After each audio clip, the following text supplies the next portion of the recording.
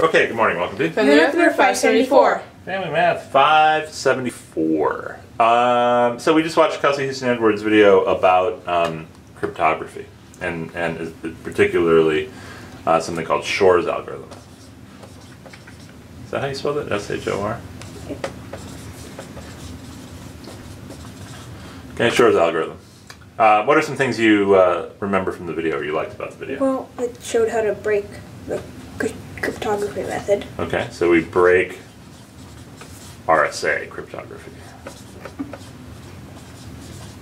Except that there's one. Why would that be a problem? Well, because everyone can access anything that's encoded by RSA cryptography. Yeah. And that's very widely used. Yeah, and it's very widely used. Okay. There's one tiny catch to that. Okay, what's the tiny catch?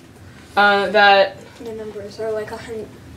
The numbers that you have to break with this algorithm, that if you do it by hand, you won't have enough time. Or even with a normal computer, you won't have, if you started at the beginning of the universe, you would still be working for another very long time.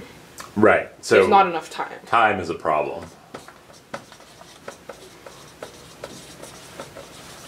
Okay. So the good news is it's very easy to break. In terms of, it's actually very easy to explain how to break it. Yeah. The problem is actually breaking it. You need an enormous amount of time, and by enormous I mean more time than has passed since the beginning of the universe. Yeah. And the beginning of the universe times 10 billion. Right, and if you send a secret message now and somebody breaks it 10 to the 15th years from now, is that going to be a problem? No. No. Why aren't you going to care? Because you will probably not be around then. Right, you probably won't be around. All right, what else from the video do you remember, or did you find interesting? Well, she said, I mean, you could kind of speed it up if you had a quantum computer. Ah, okay. So there's some mysterious thing called a quantum computer that sort of solves the time problem. Okay, and other than that, the steps are pretty easy.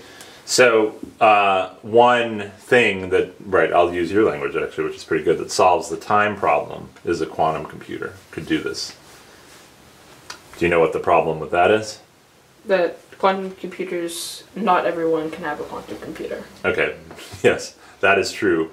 Why not? Why can everyone not have a quantum computer? They're really expensive. Little more. They don't exist. They don't exist. Yeah. That's kind of the problem.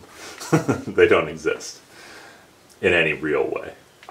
So they're just being developed. They're more of a theoretical idea right now. But when they do exist, this form of cryptography is going to be a problem.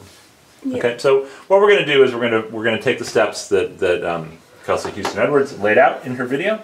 We're going to do them in Mathematica. Okay. We're going to do what she did. We're going to do some numbers that are products of one-digit primes. Okay. And then we'll do 2 digits, 3 digits, 4 digits, and we'll see, if we can continue to break this, and then we'll also see when it gets hard. Okay. All right? All right. All right, let's go.